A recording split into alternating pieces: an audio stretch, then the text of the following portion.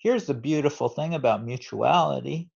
It's an endless flowering of creativity because each of you in each moment is that creativity.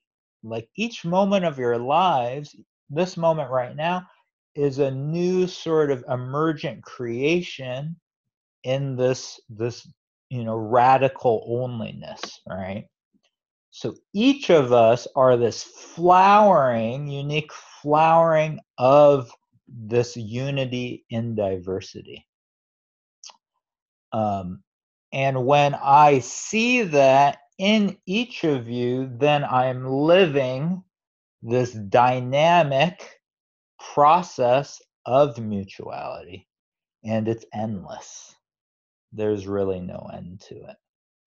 So it's actually the opposite of boredom, right? We, in a lot of ways, we condition ourselves to think that our realities are repetitive and like we know what reality is and it just keeps repeating itself.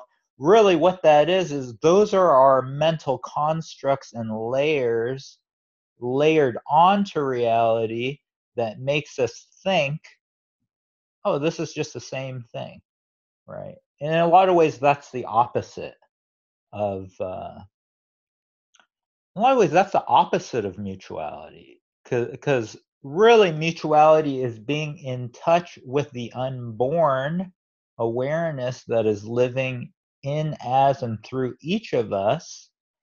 And through living that and seeing that it's not personal, it's transpersonal, it's interpersonal, right? It's this dynamic matrix that we're living, yeah.